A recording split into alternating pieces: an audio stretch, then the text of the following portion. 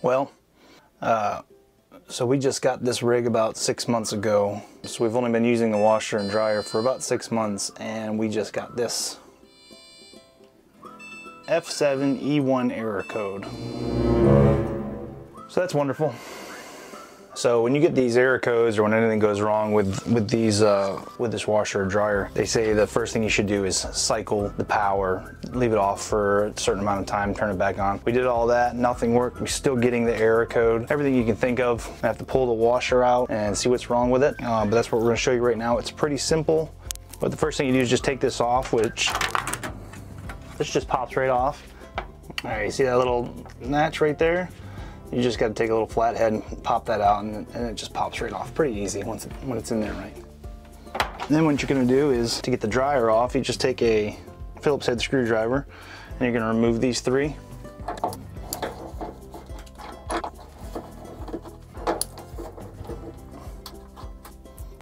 As you see, they used a self-tapping screw like this. You have to lift up the dryer over this, and then it just slides right out. When you first go to do that, because they use these self-tapping screws, the first time you go to remove this, it's going to be kind of stuck. So you'll have to take a little flathead maybe and just kind of wedge that out a little bit, and then it'll pop right out. But that's all you do with that.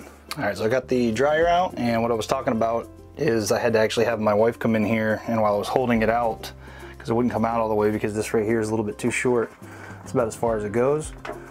So I had my wife kind of hold it steady for me. It's very light.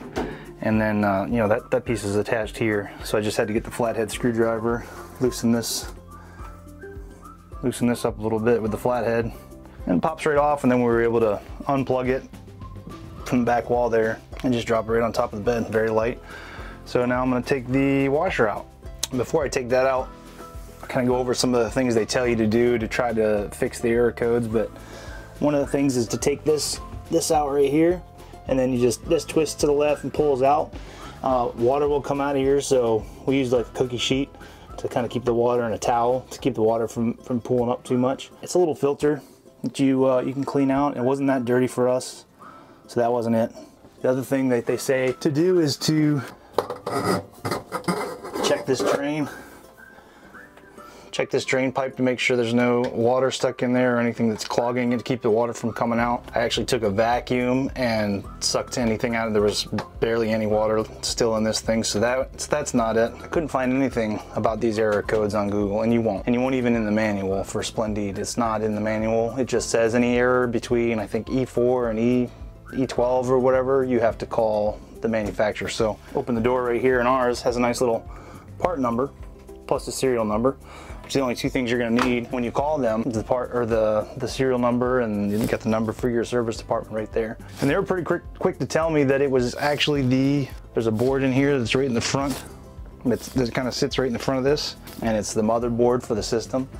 And they said that it's a bad motherboard. So luckily it's under warranty, and they sent it to me. It got here in I think 3 or 4 days. That just came in, so now I'm going to take the washer out. So I could have sent it in. I could have taken it into somewhere because they'll find like a local person that can fix it for you. I could have done that, but I asked him and he said it's pretty easy. He sent me some stuff. He sent me an email and kind of what to look for. He said you just access it from the bottom, and hopefully I can figure it out and get this thing fixed. So all you have to do to pull these washer out, the only way is these two clamps here.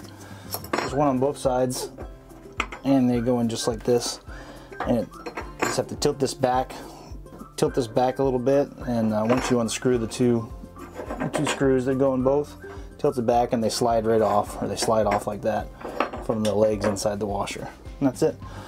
So I took those off, and here's the screws. I'm gonna pull it out. All right, so what I did is this washer's heavy, and I got to get out of here, and the corner of the bed kind of makes it hard, especially if you've got a mattress that's not an RV mattress. But put this cardboard here underneath it to keep it from, so when they installed it, they scratched the heck out of our piece of wood right there. Easy fix to replace that, but still. So I'm trying to reduce the amount of damage we're going to cause trying to get this out of here. I can't lift it by myself. I don't even think, because it's just hard to get in. You know, it's so tight that you can't really lift it high enough to get it over the bed. So I'm gonna slide it out on an angle, and hopefully me and the wife can handle it. Right, so we were able to get it out of there. Wasn't too bad. I was able to actually grab the handle, and there's a lip on the back that I grabbed right here with my right hand, grabbed the handle, and I was able to kind of lift it and lift it and pull it out and turn it as my wife kind of held that corner of the bed up and I just carried it up. But it was difficult. I'm a big guy, so it wasn't too bad for me, but it's gonna definitely be a 2 to 3 person job if it's something you're gonna have to do. But got it out now. Next step is I'm just gonna unplug these water hoses. I'm gonna actually do it in here. I just need to turn it on its side in here, and I think I have enough room to kind of get it done. So I got a bucket right here and a towel to catch some water, and I'm gonna undo these hoses. That way they're not in the way. Put the towel down a little bit lower to catch anything I missed. Also, I just had to shut the water off. You want to make sure you shut the water off first. Whoopsie. Good thing I got the towel. All right, so the next step is to just turn it over on its side, and so I can access it from the bottom. That's how I was told I can access that front panel. Turns out it is not that board that I'm replacing. The board that I'm replacing is actually going to be at the bottom of the washing machine. So I got some instructions from Splendide, not a video, just an email, but it tells you to put it on its right side. So I did that. I'm going to remove that panel now, but first I'm going to open up my box. Hopefully it's the right piece. Whoa.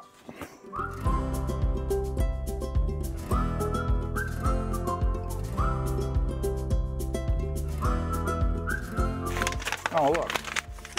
They even send you the instructions right here too. That's pretty cool. Oh, so this is the piece I'm actually replacing. Crazy that this went bad on me in 6 months, about 6 months. I think maybe even slightly less. Cool instructions. The instructions that they sent me in the email are a little bit more detailed than this. So I'll reference those as I'm taking it apart, but that actually looks like what they sent me in the email. That's about it. Said all you need is some wire cutters, needle nose pliers. There's another little tool, just like a little prick tool that you need to maybe undo some of these pieces, but I'm gonna have to make do with what I have because I don't have one of those tools. So I'm just gonna remove this panel right here. Loosen off. Just have to loosen that one and then the whole thing just pulls right out. But that's it. Here's the piece I need to replace right here. That's the piece I'm replacing. So the first thing I have to do is move this hose out. And there's a little clip back here. Just undo it. And then I need to pull some of this hose. There's a drain hose. This is what this is. This is the drain hose. I need to pull some of this inside so I can access the board. So I'm just gonna pop this clip out. All right, so according to the instructions, the first thing we do is pop these two little pins right here. And this pops up. Gives you access to loosen up these wires.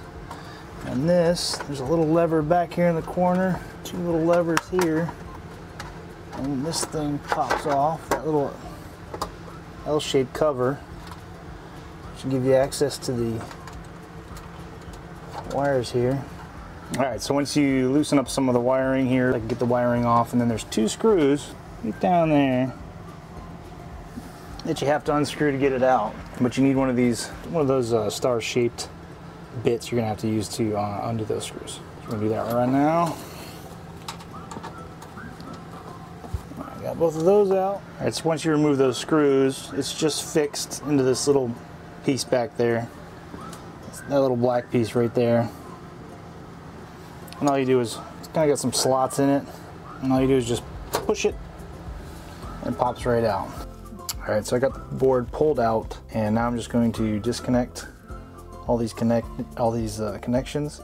Now some of these will go back into the new board, but some of these will be replaced by this harness. All right, so once you, this is actually the new harness I got on here attached already. Once you untape these wires right here that are coming from the top of the machine, once you untape these from this the wiring harness for the motor, you can pull this apart and then you can see what actually goes with what. So I cut all the tape away, I pulled everything apart, got the new motor off. The hardest part was getting these ones come off pretty easy, and the ones on the side here, it's the ones that are in the middle here, these big fittings, that were kind of hard to get out if you don't have the right tool. I just used a really tiny Allen wrench, and that helped a little bit. There's a schematic that they send you, which showed me exactly where to put the wires back, plug everything back in. that was helpful, but I also took pictures of everything before I unplugged it, so I could just reference it when I was putting everything back in order. So got everything back plugged in. This is the new board. Everything's plugged into it in the right space. I referenced my pictures just to make sure. Now I'm just going to tape up these wires and make it look pretty before I get it back installed inside the machine. So I got it all screwed back in, got it back in place, put the cover back on. I had all the wires nice and taped up. You want to make sure you tape up the wires really good so everything's tight, because this is moving around a lot in here and there's a lot of sharp edges. So if a wire gets loose and gets caught on anything, you can cause yourself a bunch of problems. So a little bit of, I taped this to the hose. They recommend doing that, taping the harness to the drain hose right here. So I did that. I also taped the drain hose right here just to make sure it's a little bit more secure. That's all taped up. Everything's plugged back in. So I'm gonna put the bottom back on and go from there. Hopefully everything works. And the edge slides inside there. You gotta make sure you do that right. And make sure you put everything back the way it goes. It's always a good idea to take a bunch of pictures of stuff before you take things apart if you're doing it yourself. The last thing you want is to dismantle something and go to put it back together and nothing fits.